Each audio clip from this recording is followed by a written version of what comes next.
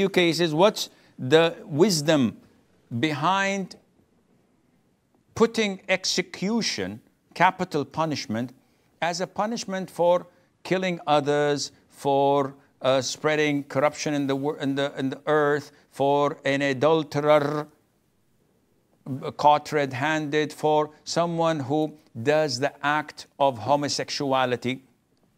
This is not my call. This is the law of Allah.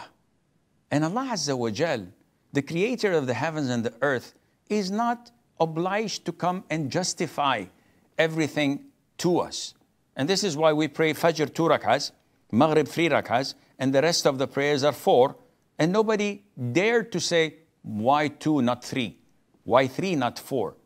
This is how Allah legislated it. So as a Muslim, if you do not surrender your will to Allah and say, we hear and obey, if you do not submit your will to Allah Azza wa Jalla and accept unconditionally whatever Allah tells you, you're not a Muslim.